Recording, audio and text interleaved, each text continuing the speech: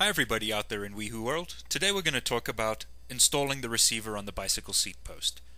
First take the receiver and insert the bushing through the bottom, ensuring the foot is at the bottom. Then insert the seat post. That's obviously too small, so let's work our way up a couple sizes. Again, you want the foot at the bottom. That went on a little bit too easy. I think I'd like it a little tighter, so I'm going to work my way down one size. Again, the foot or the flange is on the bottom. That's a perfect fit. Look how I've got to twist it on a little bit just to make sure it's tight. Please take a look at our next video on fine-tuning your bushing.